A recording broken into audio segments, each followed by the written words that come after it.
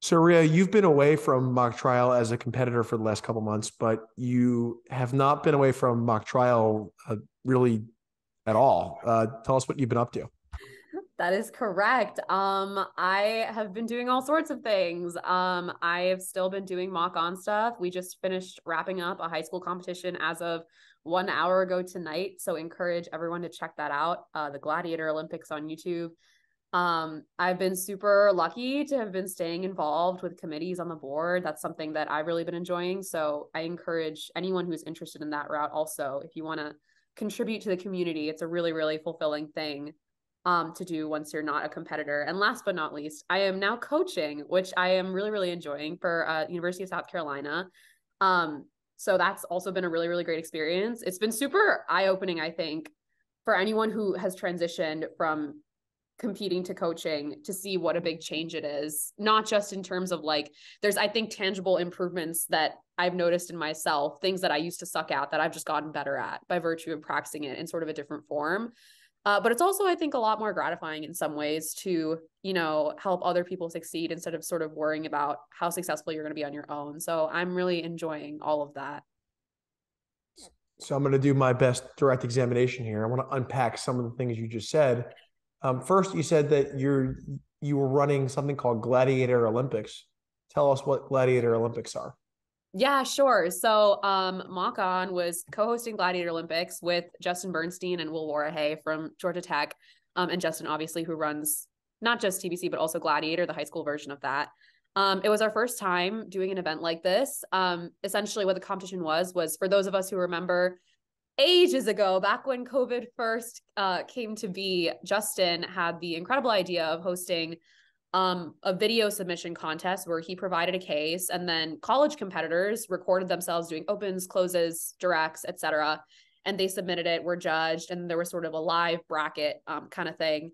So we thought, what if we could bring that to the high school circuit, just to sort of help make people more aware of Gladiator and do essentially the same sort of thing, but just at a different level of competition. That's what we did. Justin wrote a really, really incredible case. It was about attempted murder at a political rally. And then we had high school students around the country submit performances of themselves. So we had 4 categories. We had pretrial motions, opens, closes, and directs. And then we had both of our final rounds Monday and Tuesday night of this week. And then just an hour ago, we did our awards ceremony, where we announced our top 3 in each category, but there was a lot of really great entries, people who I'm sure, and I hope to see competing in college very soon. But very happy with how the competition went, and, hopefully we'll keep it going. Is there any high school competitor, that submitted a video to Gladiator Olympics that you would say specifically people should be looking out for, in future WatchMock episodes, potentially in their college routes? It's hard to say. I think that there were a lot of really, really excellent ones. I will shout out 2 in particular. We also shouted them out at the award ceremony, but there was one student, his name is Jacob Molina from Dos Pueblos High School, who was our only person in the entire competition to make the finals in every single category. So he was the only person to be represented in all 4, which I think is really incredible. There were a lot of submissions. So by no means was it an easy thing to do. And then the other person I'll shout out is Kayla Waddington. I'll shout her out for 2 reasons. Number one, because her old teammate actually now competes for Emory, and I've had the pleasure of meeting her many times, and she's very, very talented and really excellent. But Kayla won the gold medal, so she took home first place in 2 categories, and she was the only person to do that. Excellent close and excellent witness on direct. So I'd say those 2 kids, if you're watching, I don't know how you'll find this, but if you do, then I hope you guys decide to compete in AMTA in just a couple of years. So I want to move to the second thing you said. You also said you're coaching the University of South Carolina. Why South Carolina? That's a great question. So I'm in Atlanta. I coach them mostly through Zoom, but I see them in a lot of tournaments because we're both in the South. So I've actually been seeing them in person close to every other weekend now, which has been awesome. They're a lovely group of people. Originally, it's because I knew their head coach, Chance. We've just been friends for a long time. Ben Wallace and I work on Mock On together. So originally, once I was sort of dwindling down to the last part of my mock trial career, Chance actually reached out to me and said that if I was ever interested in coaching, that I should just let him know that we could make it work, even if we were in different cities. And he was really willing to be super flexible with me. I think in the South, it's difficult to find a lot of different programs. Emory obviously is student run. So, but I think that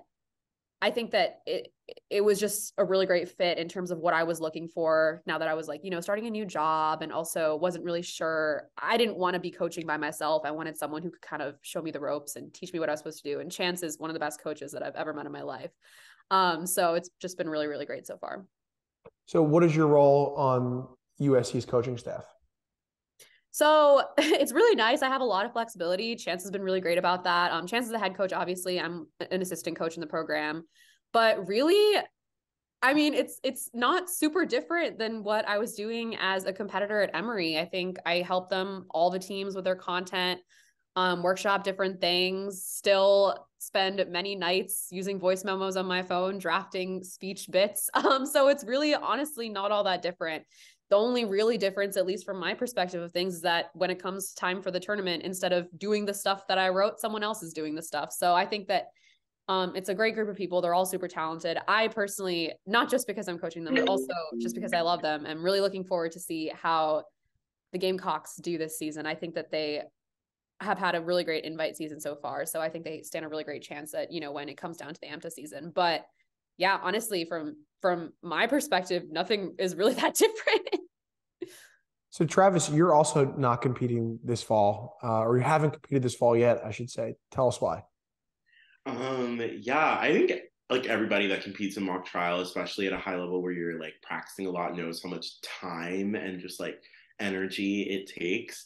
And I think that I just put like kind of my everything into mock trial. I think my sophomore, honestly, freshman and junior year, like it was the only thing I did, like besides a few other things. Like I was always doing mock trial. And honestly, like, and it paid off. It was amazing. Like we had a great season. Literally like did accomplish everything that I've ever wanted to do in mock trial. But like I think I had this moment where I started working over the summer where I was like, wow, I also just like have so many other things in life that are just like weighing on me, like getting a job after graduation and applying to law school, and also just like spending time with friends and like our last like time together on campus, especially after being away for an entire like year, basically my sophomore year. So I think it was just more just a break. It was, it wasn't like me stepping away for a very long time. I just needed like a few tournaments just to, go back to being a full-time student again and not full-time mock trial competitor, part-time student.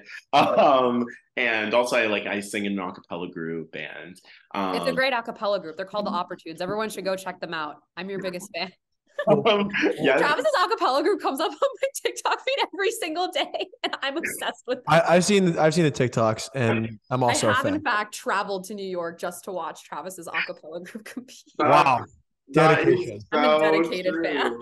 Yes, like the week after AMTA nationals were actually a cappella nationals, and my a cappella group was performing at that nationals as well. And so many mock trial people literally came to New York because they were in the Northeast just around, just like wanted to come see and like watch my a cappella competition the next weekend. Like where they play second place in the country, by the way, just to shout out Travis's amazing a cappella group. I'm such a big fan of his a cappella group that after they finished, the first person I congratulated was actually one of Travis's a cappella teammates who I'd seen a video do like a cover of, and I loved it so much that I just like I talked to her before I even talked to Travis. All right, I have a couple follow-ups.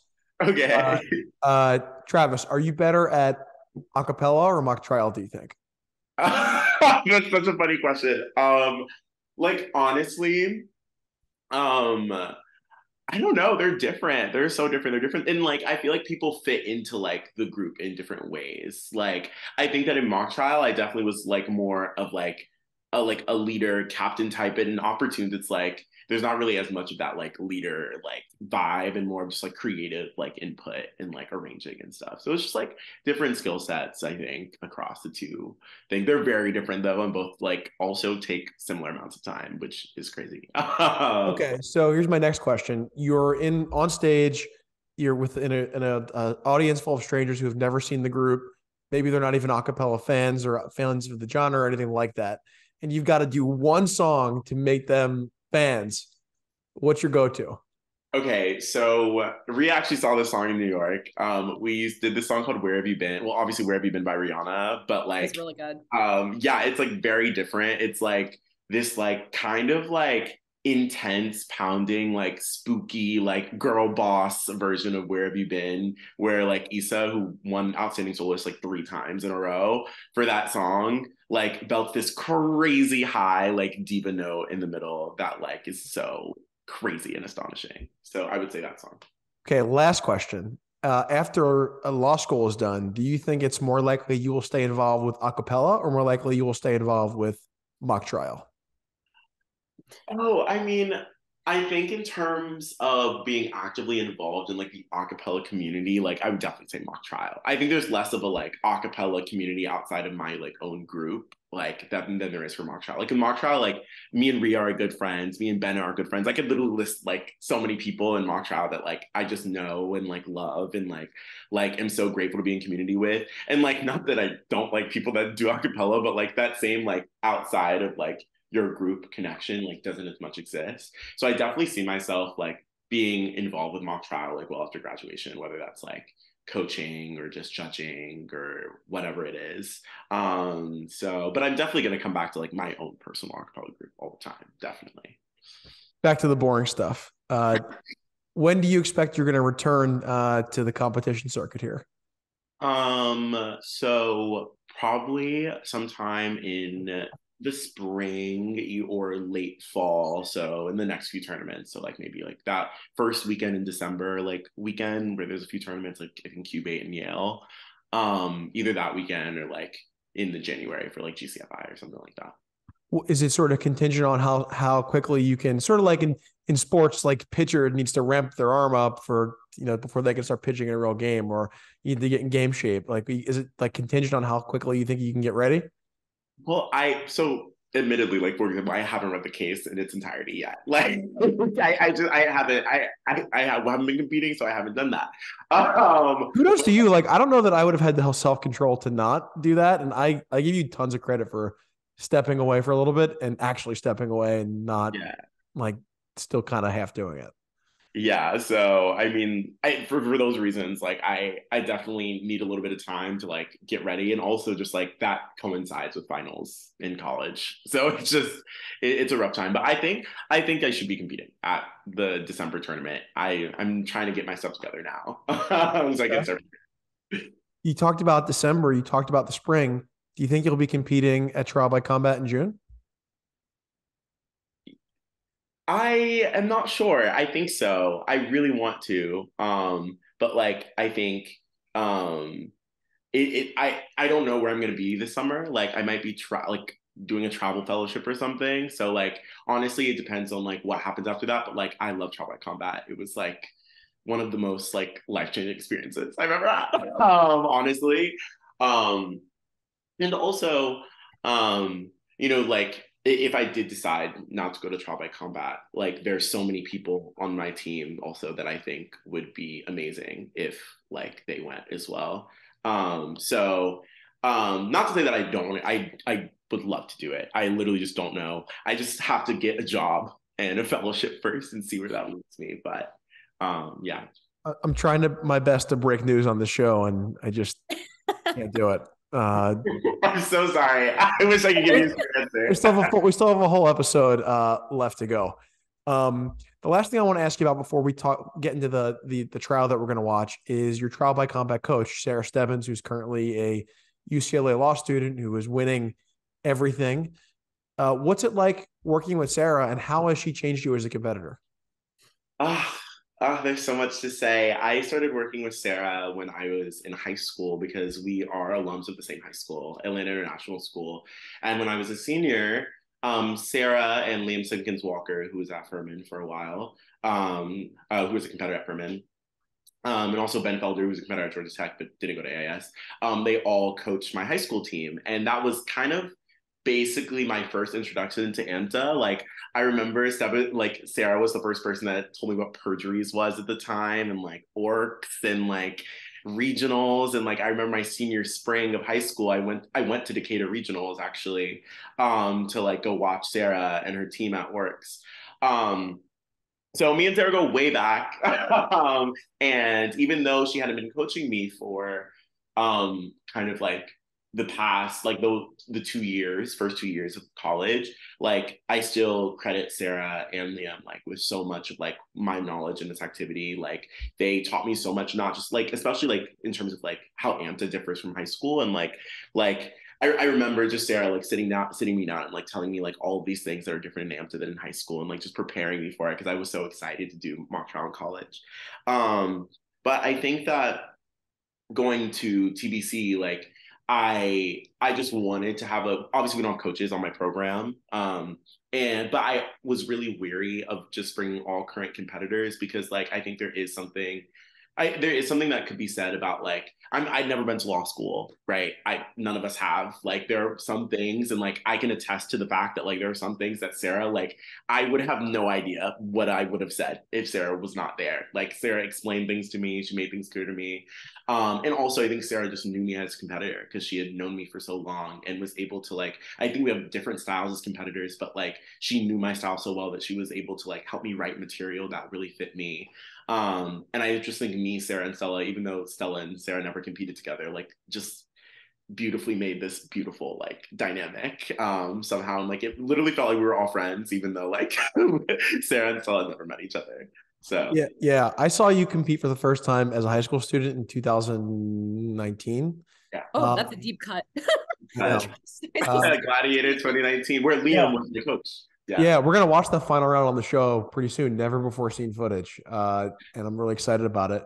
But when I went back to watch it to prepare for that episode, I was like, "Oh yeah, I forgot Travis was a witness in that round, and I forgot that was the first time I'd seen you."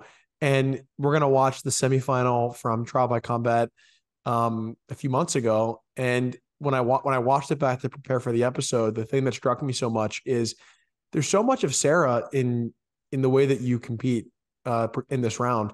And I mean, Drexel and UCLA are close programs, and I've seen a lot of Sarah over the last couple of years for lots of reasons. And there's so many similarities in certain things that you did and certain strategy decisions that you guys made. And I just thought it was so super cool to see that. And I'm really excited to see if she is your coach for the next one. You do that even more. Okay, so we're going to start by watching Travis's cross of the prosecution witness, played by Sarah Campbell from Yale. Attack. Saw someone approach Mr. Capello from behind, strangle him with something, and then leave in that same dark sports car that I just described. They identified the attacker as around 5'10", white, male, and around 180 pounds. And he said that identified the attacker as being 5'10", white, male, around 180 pounds. Did the defendant match any of those descriptions? Yes, the defendant is around 5'10", white, male, and 180 pounds. Are you aware of any other identifying characteristics of that attacker? We found forensic evidence at the scene of footprints that were left a size 11 shoe. Do you know what size shoes the defendant wears? Size 11. So, ma'am, after recovering all of that evidence, what did you do? We charged Augie Shepard with murder and witness retaliation in October. Thank you, ma'am. Your Honor, we have no further questions at this time. Cross-examination. Yes, ma'am.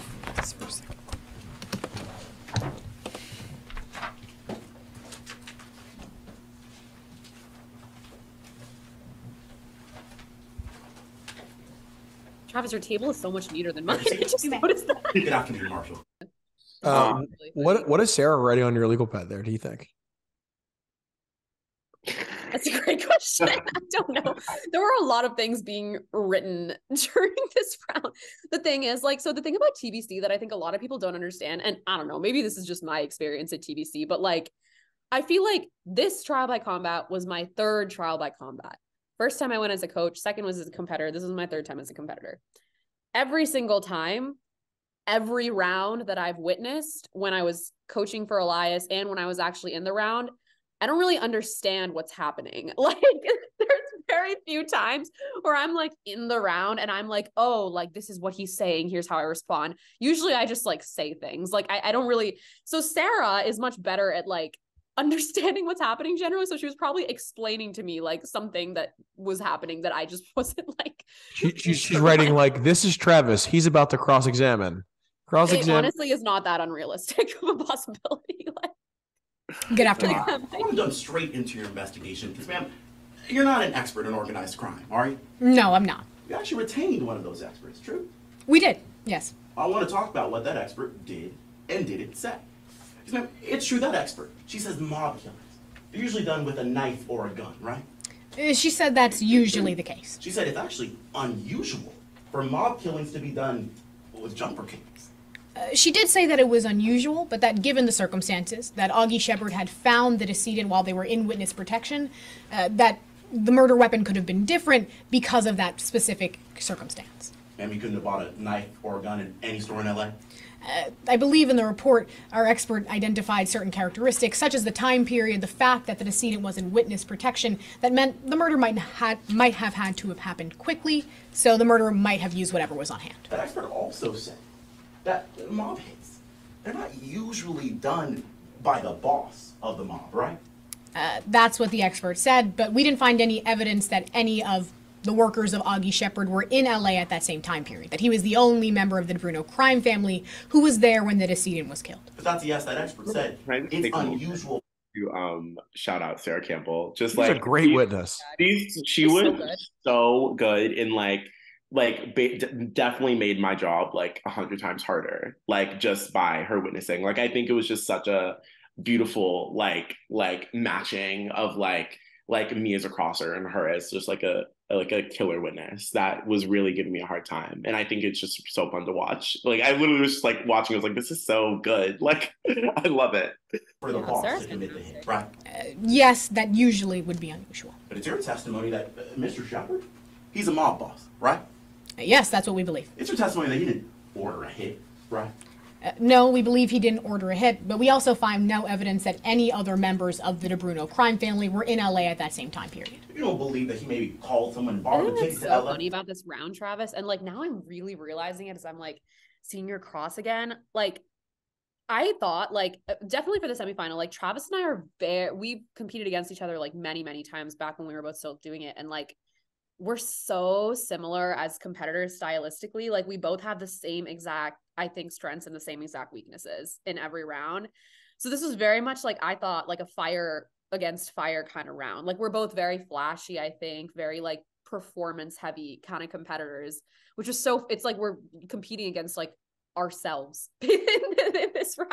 We both lie rampantly to ourselves, which happened frequently in this round.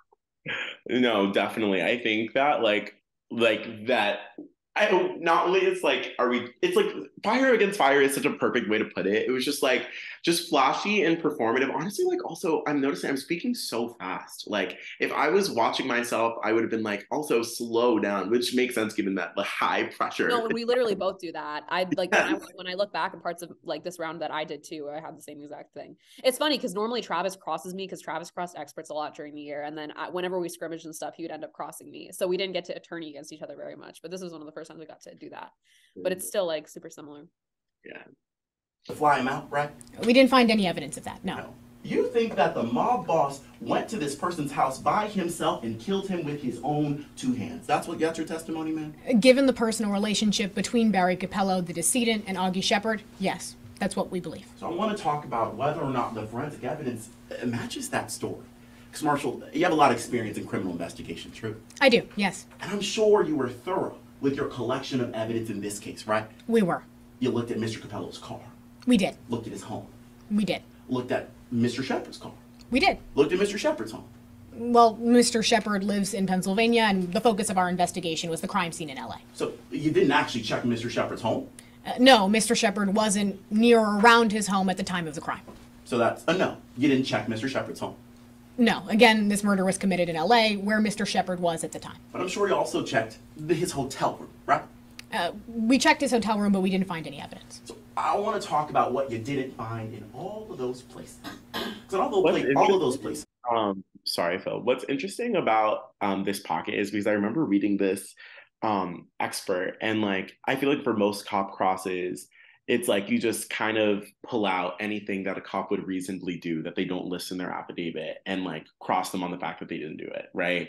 Because it's not an affidavit, so it's an admission. But this expert was particular in that there was a specific line that was like, I actually did everything I was supposed to do, and if I didn't include that I did it, it's because it didn't yield any important evidence. And like me, Sarah, and Teller were like, so how do we still do the same thing, but like around this line? And I think that the solution that we came up with that I really enjoyed was like basically using it in the converse of not to say you didn't search it, but that like you did search all of these places that we're picking out of that are not an affidavit that we just like came up with, because obviously they're going to say yes if they like to the expansiveness of their investigation. Oh, I see what you're saying. Yeah, to say specifically that's that really you smart. didn't find anything in all of those places, as opposed to saying like you didn't search there, you didn't find anything at all. Which I thought I didn't even think about that. That's really smart. Yeah, definitely smart. And since you brought it up, Travis, I'm going to use this as an opportunity to give a PSA and to get on my high horse for just a minute, if you'll indulge me. I think case writing is like the most important thing in terms of making tournaments work. And far too often, not in the AMTA circuit, but in the high school circuit and in the law school circuit especially, case balance is determining winners. And the number one thing you aspiring case writers that you can do to make your cases play well, the number one thing that you can do is make your law enforcement witnesses competent. Don't make them say things like, oh, the victim is actually my mom, and so I just decided the defendant was guilty. Like, or I didn't search the defendant's house because I just forgot. Like, just make them competent. And so this is not the first time that Justin and I wrote the law enforcement witness at combat to have that line in the witness statement that says, I didn't list any investigative steps that didn't yield evidence. That way you couldn't cross-examine on incompetence.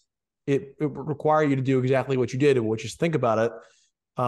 And you try to use that to your advantage, but you don't just get you didn't do this. You didn't find fingerprints. You didn't dust for this. You didn't look for DNA. You didn't do this.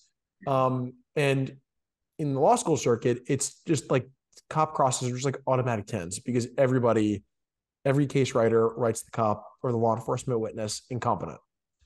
So case writers out there, write your cops to be good cops, the best cops on earth. The defense will find a way to cross-examine them. I'm sure I solved the problem with that PS. When you guys pick witnesses for the cases, do you like, I feel like you've like been asked this question before and answered it, but I don't remember what you said. When you guys like pick your witnesses, do you pick it based on the field or do you just decide independent of, you know what I mean? Yeah, I think that's a great question. Justin and I have never discussed the field, like the students coming to the tournament when deciding who the witnesses are. I think for the most part, we want witnesses who are sort of blank slates where we can. And obviously a U.S. Marshal is not exactly that. But the witness on the other side is the documentary person from 2020 is a good example of that. So I think we're just trying to find witnesses that can be played in lots of different ways. But that's interesting. If there's someone who's really good at a specific thing, if putting that kind of witness in the case would obviously be a big advantage. We've never really had a crier in the case. Well, I thought that the plea witness, at least the way I feel like or whichever witness was it was last year. Last year, like the friend. Yeah. I remember that, like, at least for me, like, I definitely played that. Right. Yeah. You're right. You guys are correcting me on my own case. That definitely was a crier. Yeah. But the good thing about that, like in terms of case writing, is you didn't have to play that witness like that. Sure. You could have played it as sort of just like a friend, like a kid. I think that this year's D witness was a really good example of that, where like, I will admit that I didn't do the most conventional take on that witness, but I think like half the field was doing very like sad takes, and then I chose to go a comedic route, which was maybe not advisable, but I know Murray also, I think, did like a different route with that one. So I saw a lot of people doing different things. Yeah. By the time this episode has come out, hopefully the episode with Bennett Dembski and Thomas Azari has come out, watching their round. And Riya, I have to admit, maybe Bennett told you this already, but Marshall's badge. Yeah, I kind of roasted you. Marshall's badge. Can I just roast Riya for just like a second? I want to just roast her about something very small, and it's more not really a roast Riya thing. It's a roast the AMTA witness community thing. What I don't understand is why the law enforcement witnesses wear like you can't see it in this video, but when she walks to the stand, you can see it. The badge around their necks, and then just wear like the same thing they would wear to court. Also, like why would you have like a suit on with like the badge and like not the rest of the cop? Wait, is that not? Yeah, I promise you, Phil, like 0.2 seconds of thought went into that. Yeah. But Bennett did tell me that he allegedly proved you wrong. So he did. So for those who have no idea what I'm talking about, I roasted Riya for in the round in round one between Bennett and Thomas for wearing a badge with like the normal suit get up, and I didn't think that law enforcement witnesses would do that. And Bennett proved me wrong and found a picture on Google Images of a U.S. Marshal wearing a suit and a badge. So I was wrong. I apologize on the show, and I'm apologizing to you. Thank you, Bennett, for defending my honor. Yeah, he's a good friend. The funniest thing is that the badge, I think, like broke for my round 3, but I wanted to give it for the semifinal actually against Travis, and I wanted to give it to Sarah so she'd like have something. But then it like wasn't working. And I think Ollie Alekri just like happened to be sitting in the audience. And I asked him like, Ollie, can we use your badge for this round? And so I think the one that if Sarah is wearing it right now, it's not hers. I'm pretty sure it's Ollie Alekri's. So thank you, Ollie, also. That'll be a really good trivia question in like 20 years. Yeah. If trial by combat like 24. Whose badge is this? Whose badge is that? All right. Back into this.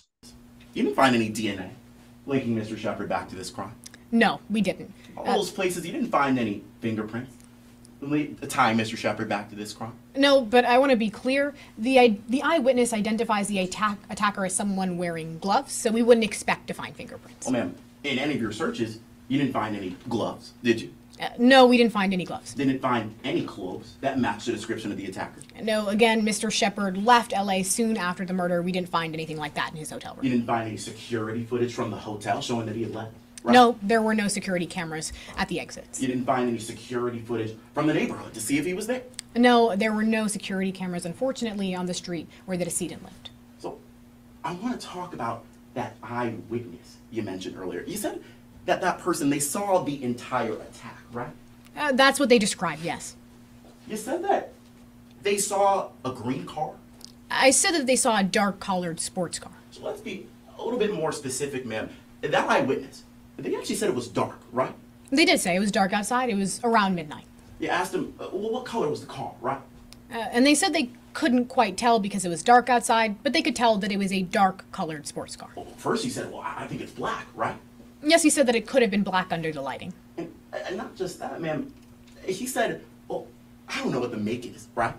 He couldn't identify the particular make, but he said that it was a sports car, perhaps a Ferrari. So he couldn't tell you the make of the car? No, he couldn't. Said he was. My apologies. He said he wasn't a car guy. Couldn't tell you the model of the car? No. Couldn't tell you any other details except for if you a remember dark... this many facts from the affidavit.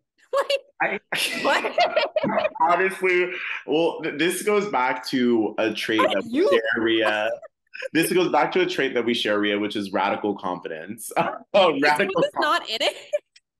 I just thinking like this thing about the black car. Like when you were doing this in the moment, like I was like low key zoned out because I was thinking I was trying to find places to object, which just didn't exist for P in this case, I think. So I made a really stupid one at some point and it was bad. But for this, like the black car changing the make, I literally like didn't recall that being in the case. I feel like it's one of those details. And I was like, as I was watching that whole exchange from you and her, I was like, how did Travis remember that this was in the case? How did Sarah remember this was in the case for a witness she was asked to play like 10 minutes ago? Yeah, I think I honestly like don't even think that we had planned to go into that much detail. Like, I think the only reason, actually, I know exactly what happened. It was because she said, Stella Asperum. It always comes back to Stella Asperum because Stella heard that Sarah said green on direct, and Sarah was like, Stella was like, she didn't say green, like in classic Stella fashion, and goes to the affidavit, and it's like, he doesn't say green, he actually says black, and then I don't know what. And so she showed that to me, and then that's why I got the legal pad when yes. Interesting. Second chairs So of the unsung heroes. like literally 1,000,000%. I don't know how I could have done that tournament both years without Stella. She was so amazing. Colored luxury car, right? Yes, a dark colored sports car, and that matches the description of the car the defendant was driving. So let's actually turn to his identification of the perpetrator. Because, man, you said that he identified that the description matched Mr. Shepard? He identified someone that was white, male, around 180 pounds, and around 5'10". That matches the description of Augie Shepard. You know, he actually wasn't sure of this person's skin color, right? He said that he only got a glimpse of the back of the assailant's neck, and from what he could see, he seemed to be white, but he wasn't exactly certain. He said, I can guess he's white, but I'm not sure, right? Yes, like I said, he said he only saw the back of his neck, so he wasn't exactly certain. Couldn't see his hair, right? He said that he could tell that his hair was dark. He saw him from behind, but couldn't tell me a specific hair color. He said, I'm not sure what it was, but I guess it was dark, right? He said that, yes, it was dark outside. Again, this happened during... This, like, pocket is such a thing that I feel like I rely on so often in cross when, like, I'm trying to think of how to make something interesting, which is instead of, like, saying it as facts, like, reenacting exactly what happened. I think it's such a fun way to, like, make it a lot more, like, dramatic and like also like I don't know, I feel like I'm also like, I think one of my strengths as a competitor is like my emotiveness and like emotion, and like I think being able to like just like say the quotes as they ostensibly would have said it is like a way for me to literally just like be an actor like in the middle of the well, which I think is really fun. Yeah, it really brought the like sort of uncertainty of the idea to life, and I think it made that point a lot stronger than it otherwise would have been. I mean, the fact that the witness sees a dark colored sports car is kind of pretty good, like a pretty good idea, but it made it seem really shaky, just by the way you performed it. Midnight. He said, I guess his hair was dark, right? Yes, he said that he had dark hair. And most importantly, man, he didn't even see this person's face, right? No, because the attacker came up to Mr. Capello from behind. He only saw him from the back. So that's a yes. That eyewitness didn't even see this person's face at all. No, never saw the face. And it's true in cases like these, you sometimes try to get eyewitnesses to identify the suspect, right? If that's possible, yes. And you know, that eyewitness, he did an identification, true? He was shown a picture of Mr. Capello as well as the defense. Travis, one of the things that you do really well in this cross that I think is a subtle thing, but I think it's a really important technical thing, is you have a witness who is combative and evasive at times, very evasive at times, and you do a very good job of not over controlling, of resisting the urge to over control. When I'm teaching new students how to witness control, the first sort of thing is they just don't do it, and then once they realize that they have to do it, they do it too much, and it's finding that sweet spot in terms of when to let stuff go, and because it's going to be grading. If you could have controlled Sarah here 45 times in a row on various answers that she gave. And I think sort of finding that sweet spot and just demonstrating to the scoring judges that you can do it 5-6 times over the course of a 70 question cross was useful. Did you find that hard on this cross? I think that I think that it was hard. I think that I definitely was restraining myself from controlling more than I wanted to, but I think that also like I think that I'm also the kind of competitor where like I also think when I witness control too much, it like also messes me up sometimes because like I get off a track on my script in my head and where I'm trying to go. And so like it's half like I don't want to be grading and say, is that a yes after every question? And it's also half like I don't want me to get off of track of my story, but also for the jury and the judges to get off track of my story. And like I think it's especially unless the answer is like so long where you forget the question, which happens. Like, and there were moments where I did control Sarah. Like, if that needed to happen, it's like, I feel like it's so much easier and like keeps the flow of the cross going if you basically just, I mean, like the way it was first taught me is like ignoring what the witness said and just keep on going. Cause like, it's classic cop answers, like nothing like too like, unless there's an answer that I think is like particularly damaging or like is really, really good. Like everything was just like standard cop stuff. So. And a couple of other people that showed a front view. Yes. Right. Detectives showed him a photo of Mr. Capello. Right. Yes, that photo, it's important to know, was taken from the front, and he only ever saw the assailant from the back. Showed him a photo of Mr. Shepard, right? Yes, Mr. Shepard was in the photo. They said, tell me who you recognize in this photo. True? Yes, that's what they said, and he said that he didn't recognize anyone except for the decedent, Barry Capello. Well, let's break that down. He certainly didn't say, oh, that's the person that I saw, right? No, again, this photo was from the front view, and he only ever saw the assailant from the back. He said, I recognize my neighbor. True? Yes, that's what he said. But I don't recognize anyone else in this photo. That's what he said. No, he said he didn't recognize the defendant by a front view. So he didn't recognize anyone else in that photo except for Mr. Capello. True? Yes, that's true. But then they said, why don't you take a second look? Isn't that true? They asked specifically if the defendant, Augie Shepard, was the person they saw on the night. Then they said, look at this person here, right? They identified him by his lineup in the picture, and they asked if that was the So person good. that This is like a the neighbor show. had saw. That's one thing I Look at always man love number about 3. Are you sure? watching your crosses, Travis, is that like, and like, I don't know how to, I'm sure that anyone who like competed on Zoom and like was part of the cohort of us that did both, like in person and Zoom. The first time I ever saw Travis compete in person was at UGA, my senior year.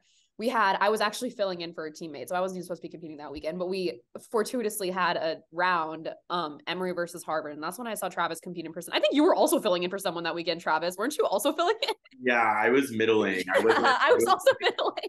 Yeah. We were both filling in for teammates, and I can't begin to tell you like how impactful a style like Travis's is, especially in person when you're like experiencing it. Like it's like a performance. It's not just like, it becomes about more than just, the facts, but like something like that, like is where the in-person versus footage difference just really like, I mean, on the footage, it's impressive in itself, but like in the room, you can just like feel it in a way that I think is just so rare. Yeah. I also think that Zoom, in addition to the obvious stuff, like it limits you physically and things like that. I agree. I also think it just dulls the drama a little bit. So one of the things that I would tell my teams for Zoom competitions is everything we do, we have to do even more over the top on Zoom because it's just not it's not as effective. I think that something about the camera that sort of dulls everything. But I agree. Like watching competitors who are super dynamic like Travis, it's just a whole different thing in the room. Totally. I feel like so much of like, I don't know. I just always go back to the fact that I started doing mock trial because of theater and like, because like my like theater, like the mock trial coach came into like a rehearsal that I was having for a play and was like, come be a witness for us. And like, I think that like, when I think of why I love mock trial and like it's literally just because of that performative element. Like it literally feels like you're on, like in a lot of ways you are on stage, right? But like being able to like bring people into that performance and like also like I think just also in my day-to-day life I'm also just a very loud person, dramatic person, so there's that too. It's not him. They asked him if he looked familiar. Yes. And he said, oh, I guess that could be the person I saw, right? Yes, he said he wasn't sure, but that could perhaps be the assailant. Thank you, Marshall. Thank you, and I have nothing further. Any redirect? So on the is it better or worse than Where Have You Been? Would you say watching that cross? That's really funny. I would say honestly, like Where Have You Been at finals, we kind of like messed up because the room wasn't good. So I'll say that was better than Where Have You Been. Wow. Not what I was expecting you to say. I think that it's also just because like I sang Where Have You Been so many like I've done it so many times. So like there are some that maybe there are some performances that are better than that one. But honestly, rewatching that, I'm like, I feel like I was so stressed in the moment that I could not take in what I was actually doing. So it's like interesting. This is my first time That's so true. Like when you're in the moment, and especially like I've never had that feeling anywhere except trial by combat, except maybe nationals at AMTA. That said, even nationals, I still haven't felt that kind of like the way that everything is just a blur. Like you really don't know, like so much of what everyone says in every round and every single piece of footage you can watch from TBC is improvised, is made up, is something that they didn't prep, is something they came up 10 minutes ago, is something they took from another round that they were witnessing in before. Like I did that. Like there's so many times when like it just goes by so quickly. You have so little time in between to like readjust. Like time is such a valuable resource and you never have enough of it. So like literally like you can come up with a pocket in the middle of a cross or 2 minutes before, and then you just have to be able to like do it without scripting it or anything. And that's just the way it goes. Like everything is such a like haze in the moment. Like I feel like when I watch back some of the clips from combat, like there's stuff that I said that I'm like, I can't believe I said that. Like, why did I say that? For like so many different words. Like I said this, like I didn't remember saying. I feel the same way about the Top Gun. Like it's kind of in some ways horrifying that that's the only round of me on the internet, because I'm just like slurring and I'm like so tired and I'm like uncharacteristically fast and all that kind of stuff. And I think the thing with like a cross like this is you forget that this is on 2 days prep. And it just even that much. If this were a nationals cross, no one would be surprised. I agree. To like see that. Yeah. It's just really crazy that you guys are able to do this on such short prep at such a high level. It's so funny because just before this, Juliana had seen me do like an atrocious witness. And like I think that a lot of it's funny because then I used an objection, the sleeping objection I made Travis. That was an objection Juliana, if you're watching, I'm sorry. I stole that from Juliana because I couldn't think of any objections to make to defend. So I was like, Juliana did this and it got sustained, so I'm going to do it too. And then I did it. That's how it works. Even at my very first Gladiator, like very first time, I remember I witnessed for Audrey Shepherd, and then she like did some cross pocket that was really good, and I was like, okay, next round, doing that cross pocket. I did that with Bennett. Like Bennett crossed me on a pocket. And I was like, this is so good. And then I like did it on a direct with Varun, except in that situation, it was a direct and it was an egregious material invention. So it wasn't the same thing exactly, but I was just so inspired. Happens to all of us.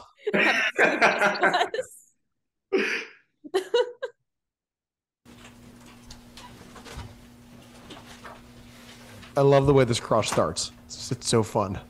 May I proceed? You may. Good afternoon, ma'am. Good afternoon. I'm just going to ask you some questions today, and then we'll get you out of here, all right? Okay, thank you. Ma'am, you know that your dad is on trial for murder today. Yeah, I do. You love your dad, don't you? Of course.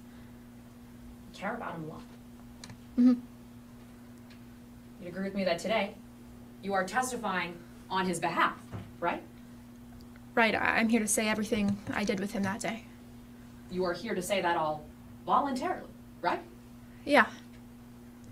Ma'am, you'd agree with me, your daddy raised you for your entire life. Yeah, him and my mom in Philly. You don't want him to spend the rest of his life in prison. No. Would you lie for him? No, ma'am, I wouldn't lie for him. You're telling us today you wouldn't lie for your dad? I'm sorry. That is so like I'm literally obsessed with you, Riya. Like something like there is something so what was so perfect about that pocket is that, like you said, we're both fire means fire, right? And I think that you are someone that has the ability to go super high and super intense. But I think the beauty of that first pocket was that it was super, super low, not low energy, but like more muted than the rest of the cross, right? Like almost like lulling her into a trap of thinking that this is just about her dad. And also like the jury too, like leveling with like this very emotional fact of like, you are testifying for your dad right now. And almost in a way where like, you're on the same side as her. And then out of nowhere, would you lie for him? Like, it's the tone of the question. It's the tone of the question, because that's what everyone has on their mind in that moment. And like, you said, like the way you say it is like exactly how like we are asking that question to ourselves in our mind in that moment as we're hearing the cross. So it's just so perfect and performative. I think that like one of the biggest assets one of the things I'm most grateful for that I did in my time as a competitor was I did everything. Like, I think too often in mock trial, and I hate this mentality so much, people are like, I'm an opener, I'm a closer, I cross defendants, I cross experts, et cetera, et cetera. I think that's so damaging, because everyone should do everything at some point, whether or not that ends up being your niche that you do on like your stack team or whatever, who cares? Like, I always directed and crossed experts when I was competing in stacked season for Emory. I knew that was what I was going to do. That said, I have also character witnessed. I have also experted. I have middled. I've opened. I've closed. I've done sad witness crosses. I've done it like defendant crosses. Like, I think that having to do all of that, then in moments like this where you have to draw on like something that's not your niche, really, really sets you up well.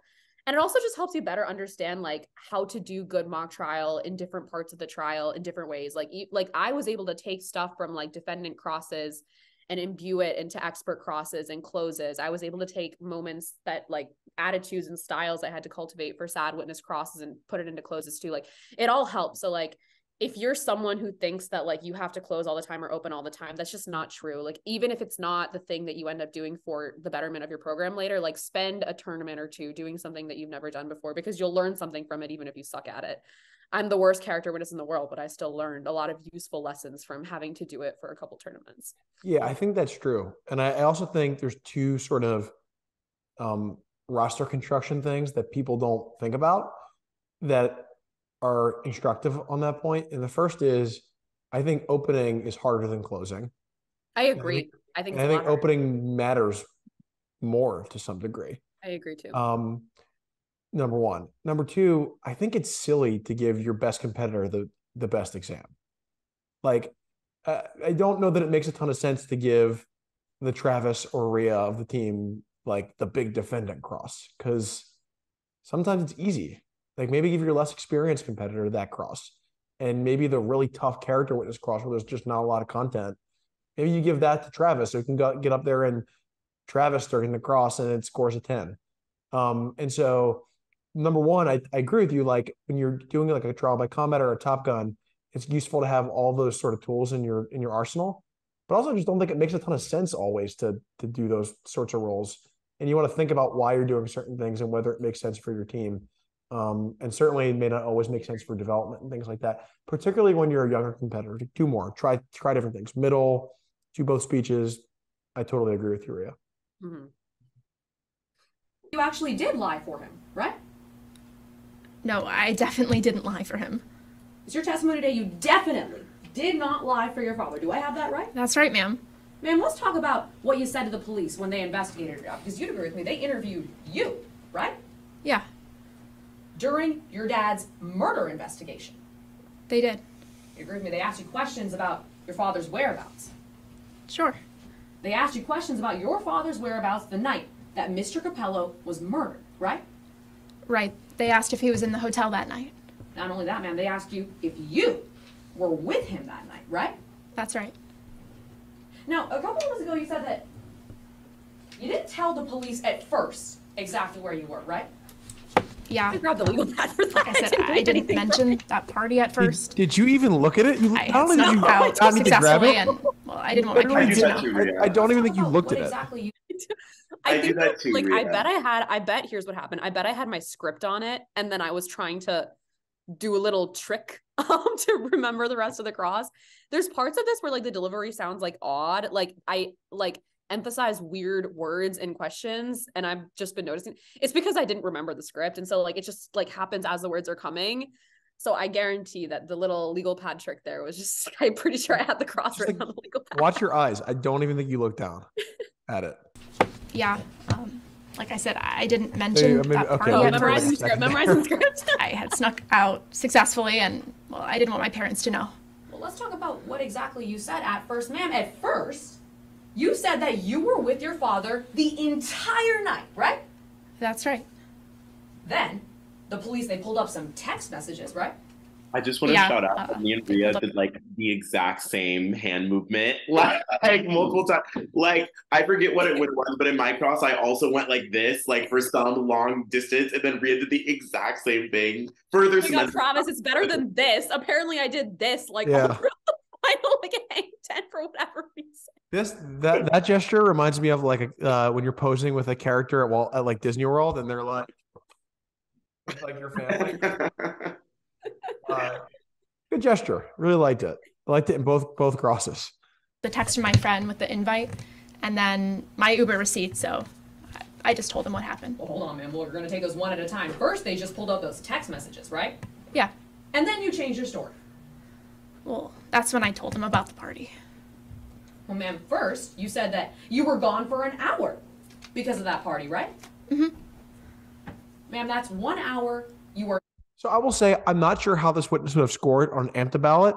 However, Juliana is 100% playing this how the real witness would be. Like, this is 100% how this witness would be in real life. Like, sort of like you like her. She's like sort of feels like she's the daughter, but she's also like a little bit mad at you, but like not that mad. I think she does a really good job. This is like I always talk about on the show. I hate the over the top witnesses, and I like the witnesses who are like super credible. This is the kind of witness that I think is the way, this is the kind of witness that should score well. She's playing the character exactly how it should be played, and she's doing it really credibly. I also think like in the case, sorry, I think in the case, this witness was hard to cross in general, not because like I felt like the cop, like for example, like the cop cross, I love Travis's cop cross, but that like we took very different approaches on how we did our cop crosses. And I saw different approaches in other rounds. So like everyone took a different angle, I think, on the cop. Everyone was doing more or less like the same exact cross with this witness. Oh my God, I already forget her name. Lauren Shepard? Yeah. Lauren Shepard? Lauren Shepard? Yeah. Lauren Shepard. Lauren Shepard. Lauren Shepard, everyone was pretty much doing the same thing. And so I think like the point, it was all basically for every single person, like one, except give or take maybe a couple, like one long "you're a liar" cross. And it got really tricky for a lot of places. And I think I'm almost lucky that I crossed Bennett the first time, and then Juliana was the second time that I did this cross. And like Bennett was like super wiggly. And so I think by virtue of having to do him the first time, I had a good like strategy in mind for like, you really have to break up a lot of like when you're dealing with this witness in particular, I think like really walk it through in a way that seems like excessive in the moment, but like is necessary then for the cross to hit.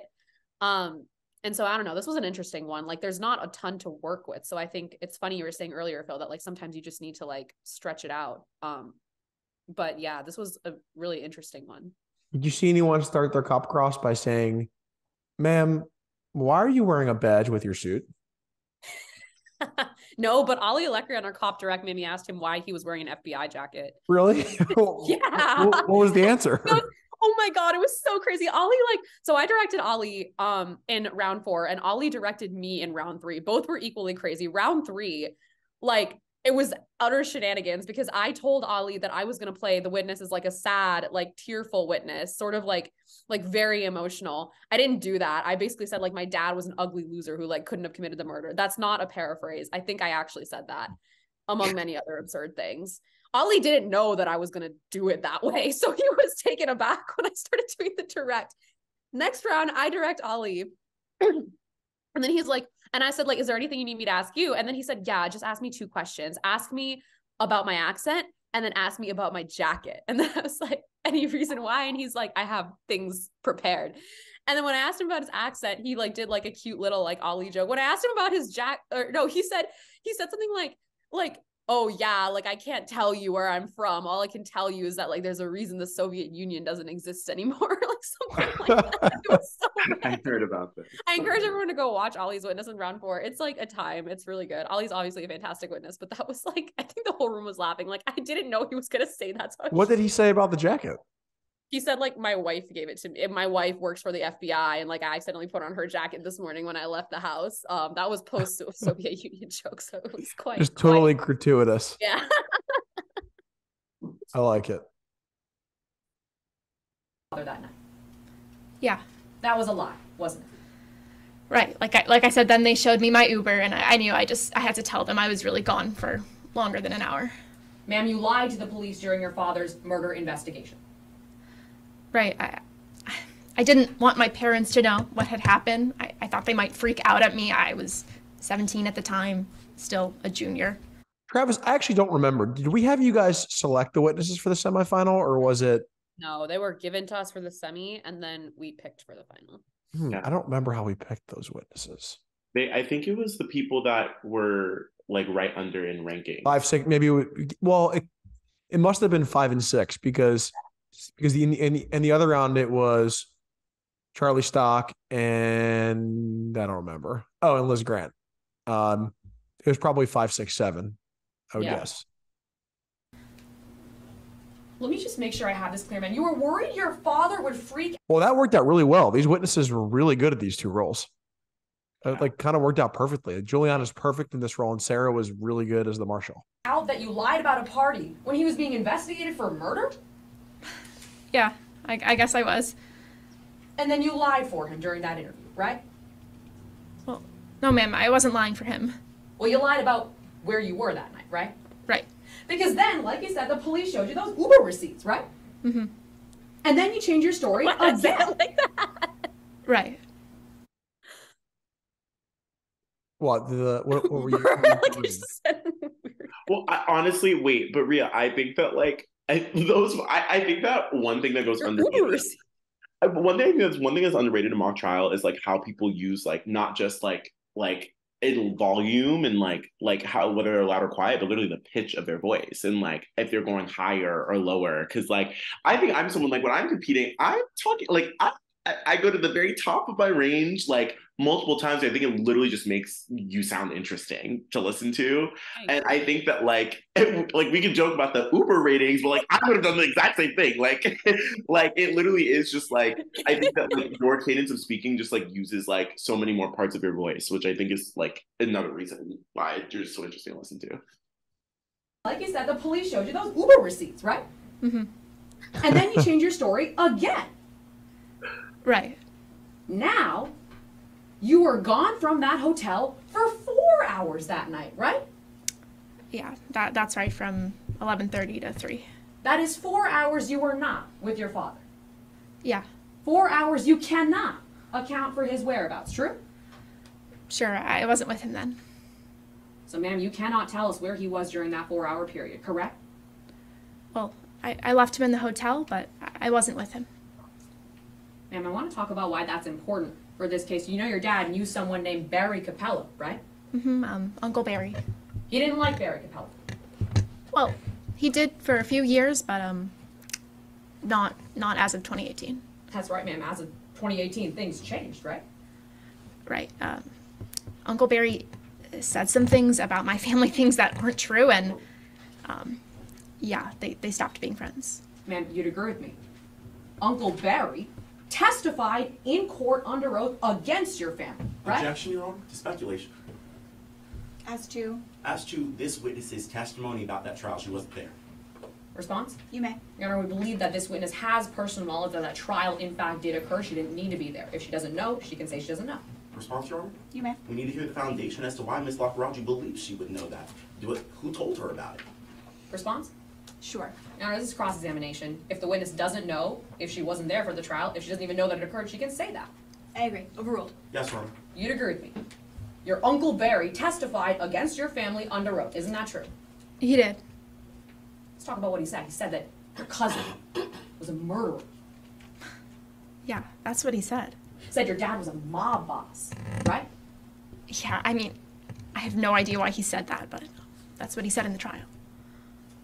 You agree with me, that made your dad pretty upset, didn't it? Objection, Your Honor. This question calls for speculation. Response? It's so Okay, I don't know why I did that. Sorry. No, it was like totally speculation. Here's the thing. Yeah, I didn't understand. Like, so in the moment, I remember like thinking I was totally right on the objection for the first one. I now actually listen to your argument. You were right, I think, on the lack of foundation. Like, I really didn't do that. And that's one of those things where I say, like, this is why my second chair was a godsend to me during this competition. There's a lot of times, especially during objections, where I'm just like, no, I just don't understand what you're trying to say. But now looking back, the lack of foundation one, I think, was really smart. The speculation one, I was totally speculative. I should have just changed the way I said the question. Said Yeah, that, I should have also that's what he said in the changed. I trial. should have made my ground speculation probably. I should have just started at lack of foundation. And like also, but also the thing is that it was a statement from the defendant. And like it would have gone in anyway. So I don't even know why I made that objection. So Response, Your Honor? Sure. She's asking him about her father's opinions and feelings towards another person. If she has a quote or something that she remembers him saying, she can testify to that. She can't testify to his state of mind. Yeah, sustained as phrased. Yes, Your Honor. You'd agree with me that to you he appeared pretty angry after that. I love the meme. Like, have you ever seen the meme there where it's like duct tape on like a huge hole of like and like whatever? It's like speculation and then like appeared. And like I always tell my students, like just because they say the word appear doesn't mean anything. Like they can just say anything they want after that. But most judges buy it. I don't remember. Did Travis re-object? I guess we'll find out. After this, Travis. I don't think I re-object. I think I got what I don't think my brain was thinking that much. Like I just won the objection. I was like thinking about like if I was gonna do a redirect, honestly. Yeah, I feel like at TBC for objections, like your brain is so much in this mode. This is like this exact thing happened to me during my round 4 with Maddie. It's like because objections is a check, you're no longer thinking in terms of like, do I want this evidence in or out? You're thinking of, have I made the bare, like, I feel like most people going into TVC have this like rule for themselves. At least I did. I'm sure other people do as well, where it's like, I need to make at least 2 objections this trial. Once I've done 2, I've done the amount of work I need to have a good shot at winning the objections check. Like you don't view it like versus for like AMTA competitions. I don't see objections that way. Like for AMTA competitions, and this is like a hot take, like a lot of people don't agree with me on this, but for AMTA competitions, I'm always like, if something sounds objectionable, I'll object. If something doesn't sound objectionable, then I won't object. Like I just object if something is objectionable. But for TBC, because you have this thing where like you need to object, I think that like once you've made your set amount, you don't push yourself to do more, and you don't, at least that's been my experience. It's a strategy call for sure. And I also think some judges may interpret that check differently. I mean, some people may give you points for not objecting to certain things. Or on the flip side, you may lose points by objecting to certain things. Why did you object to that? It's clearly coming in, or it doesn't really hurt you, or it's annoying, like whatever. Like, especially like objecting when it's unnecessary is a big thing that like I hate. Like when I judge competitions now, I take point, like if I think an objection is like they just made it because they wanted to object, it's like obvious. Like I can tell usually, and I like don't necessarily like it. Sometimes I dock points for that if it's like a really stupid objection. Like it's so like I don't know. I don't like buy the philosophy that you object to throw off the flow or interrupt people, because I think it sometimes can hurt you if it's a really bad objection. I think it's silly. I also think when you're like a real lawyer, it's like some lawyers would say it's unethical. So I don't coach my teams to like, make a relevance objection to like get in the way of Travis's cross. Like it's not a thing I think is effective in real life or in mock trial. I agree with you, Riya. And I think that like I feel like if you know the rules like well enough, also like I genuinely believe that like even if it's something procedural or small, like there usually is like a valid objection to make like at some point in time. Sometimes there's just not, and someone has objection proof their stuff like really, really, really well. But like there's at least like something, like I think experts is an example of this. Like you can always throw in like a solid like 702C objection and like argue as to like reliability of a method. Like and that's a valid like like the conclusion is definitely gonna come in, but like it is like a valid objection that like is like actually has merit, as opposed to something that like you're just objecting to just to like throw up the flow, Right? Yeah, I think he was hurt about what Barry was saying. Ma'am, to you he appeared pretty upset. Sure. He appeared furious. Sure. After that trial, he said, Uncle Barry is a rat. That's right. He said, I never want to hear that rat's name again. Mm-hmm. He said, Barry Capello is dead to our family. That's what he said. Nothing further, Your Honor. Excellent use of pauses.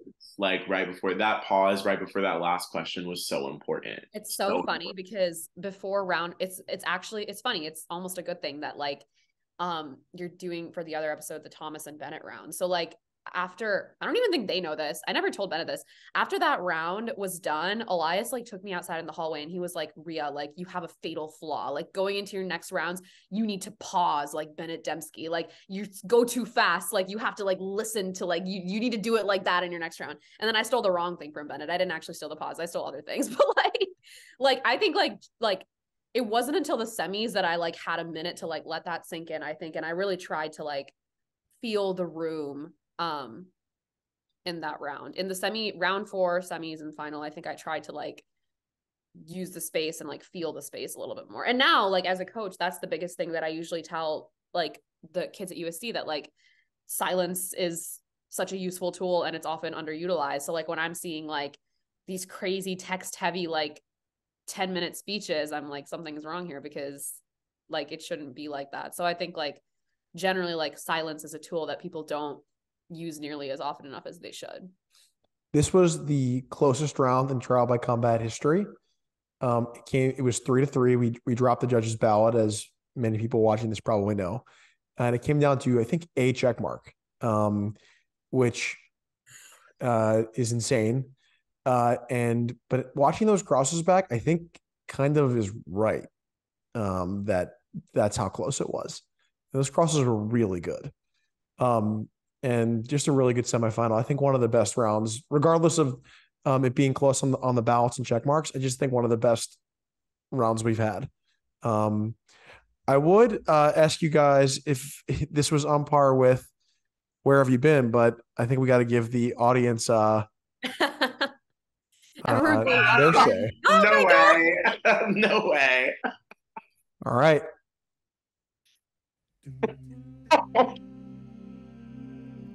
Oh my God. During COVID with the mask. Oh my gosh.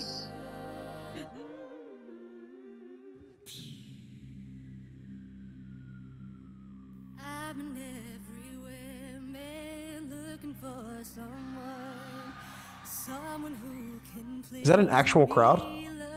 Yeah, this was actually at our concert. And we like took the audio and like put it on YouTube. Searching for you, baby. Where have you been? 'Cause I never see you out. Are you hiding from me? So you guys have like a whole choreography and everything too? Not for every song, but because we were doing this for the competition, it has choreo. So we actually had 3 songs that had choreo. Yeah. People are probably yelling at me for talking over this. Oh, this is the good part. This is the fun part.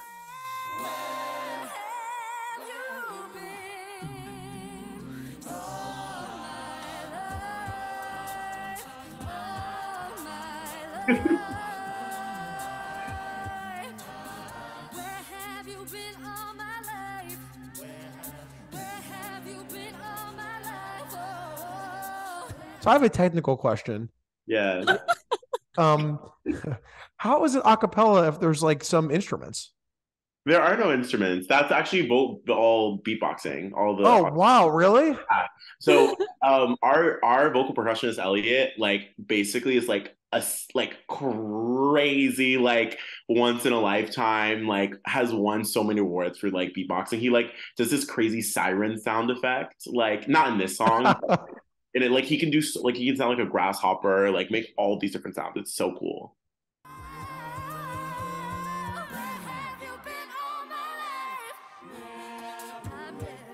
Elliot's the one in the middle.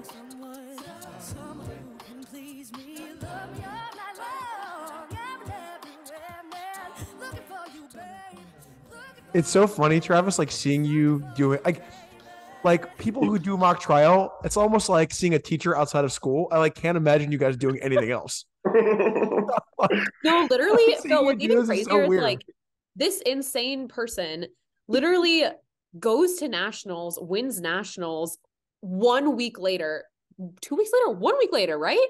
1 week later. It's insane. Like 1 week later, after goes straight from Lancaster, Philadelphia to New York City, where then they do this, like it's actually to then win second place. Like that's utterly crazy. And also, and it was really tight. Like this show was fantastic. Like I don't know, I've never like seen an acapella thing before, but it was so cool. I obsessively stalk the opportunities on YouTube. They're incredible. But I think everyone will now. The full set, watching like they did this song and they did like 4 others, and it was so good. But yeah, it was crazy. So like super, super. But like the craziest thing to me is that just like Travis did this like back to back and so successful at both. It was so crazy. Okay, wait, this is actually the fun note. I'll let this play and then I'll have a fun trivia fact. Okay. Good tease. That's what we in the radio business call a tease. Yeah.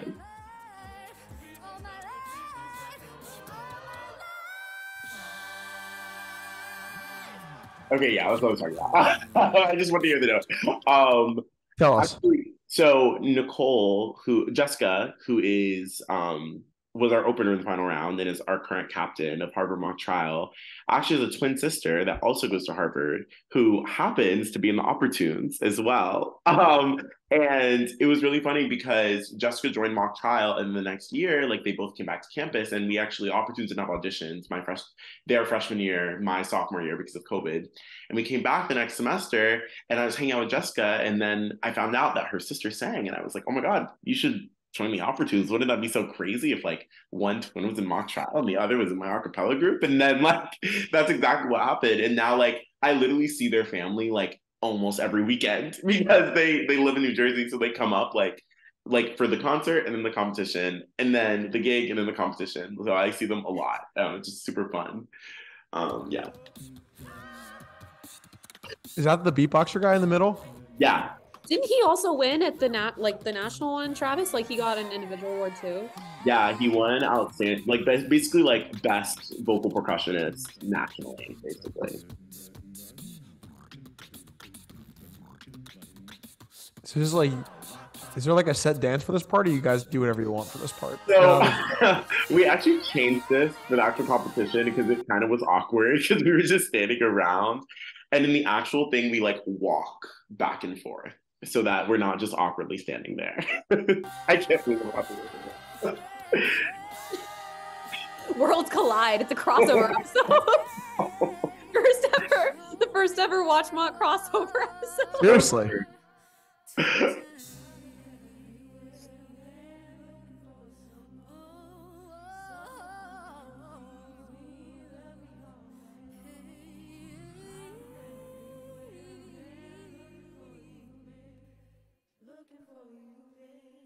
Searching for you, babe. That was awesome. That was the best thing we've ever watched. No offense, everyone. That's so funny. Thank you for playing it. This is so like it literally is like a collision of worlds. I'm so happy. Well, thank you guys for coming on. I'm not sure anything will ever top that, but that was awesome.